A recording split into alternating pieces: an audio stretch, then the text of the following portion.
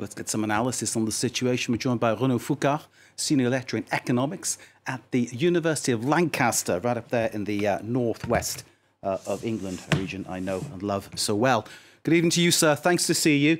Yet again, we're talking about Macron and these reforms, and I think we'll be doing this for some time to come. He's defending his actions almost as sternly as the unions detest them.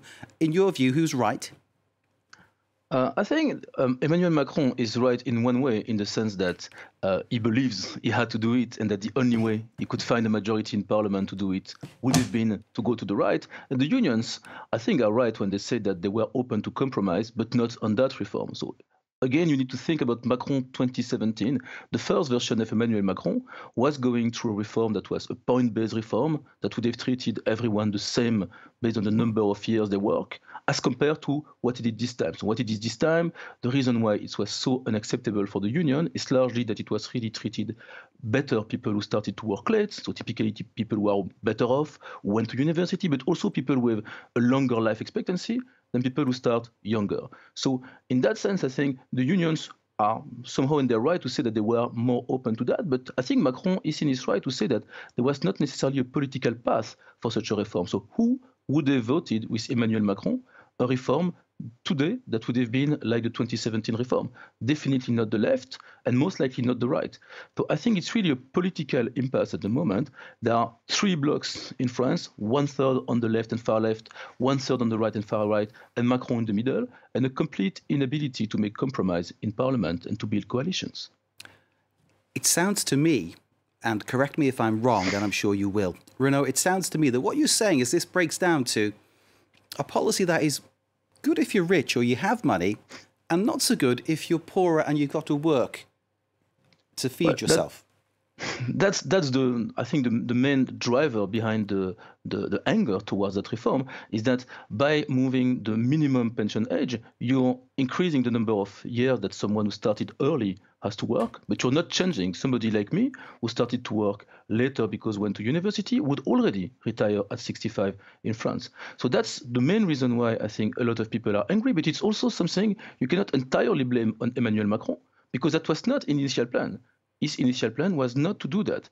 It was to have a point-based reform. It's just the only political path he thought he had, but actually it failed, because he made all those concessions that were Control-C, Control-V, cut and paste from the program of Les Républicains, the conservative right. And in the end, half of them decided that it was too unpopular and they would not vote it. So he actually completely failed to build any kind of coalition, even on something that was actually the program of somebody else. So he hasn't played the political game well enough. You mentioned this thing about people who have been able to retire early and now have to work longer. I mean, I'm looking at your face, sir, as you talk, and it's very clear you love your job, and you'd probably work for as long as you possibly can. I sense that's the case. You might correct me if I'm wrong, of course. But do you think there are some people who genuinely have a case to hold on to these pension rights that are kind of specific to France, that allow them to retire early? Well, the way I think the system is thought about in France, you need to think about a country that has a bigger public sector than most.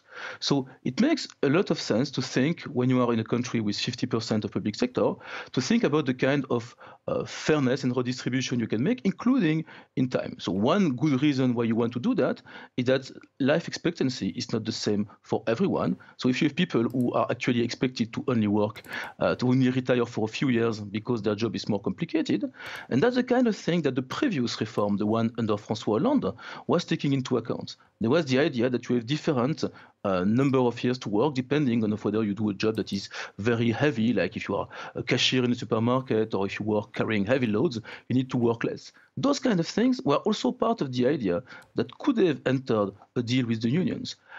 Is it that Macron failed to find that kind of deal because he couldn't work with the left? Is it that the left refused? I don't know.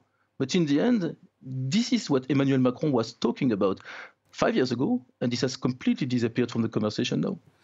The strikers in the UK, where you are, yes, they could have taken, I'm thinking about the RMT union right now, they could have taken 5% before Christmas, and they were criticised for not taking 5%. I understand that they've now got something like 14, 15% as a pay rise. I mean, they're showing that striking works. Do you think the 8 main French unions will take a kind of lead from that and keep going? and keep pushing? Well, last time, in 2017, strikes worked. Macron had also the reform through parliament to 49.3, but then in the end, also because there was COVID, of course, he withdrew the reform. I don't think it will happen this time because Macron doesn't want to be re-elected. Even his political party, there is no real big political movement behind Emmanuel Macron. It's all about him, and he's alone, and he cannot be re-elected. So in that sense, I think somehow the success of the strikes of 2017 have created the path for this reform that I think in the eyes of many observers is, to say the least, much less subtle and much less fine-tuned than what could have been achieved before. So yes, of course, you can always influence decision by going in the street. And I'm pretty sure that at some point, if there are millions of people in the street, Macron will be sitting down and trying to make some concessions. But on the main principle of that reform, unless there was some sudden willingness from him to dissolve parliament and try to get a new majority or something like that, I don't expect anything this time, no. Renaud, you mentioned that his movement's all about him. His performance in his interview at lunchtime on France 2, which the international audience would not see. They've seen a couple of snippets. I don't know whether you got to see it all, but I watched it from start to finish. And he handles these situations amazingly well. He's an extremely good TV performer. He handles the interview very well. He seems to be like the master of the universe in that situation. That said, would you think, or would you agree that the use of 49.3, as it has been happening with an amount of regularity, it has to be said, this special decree-like clause within the Constitution to push something through without a vote, is that a tactical error, do you think? Was it a mistake by Macron to go for that?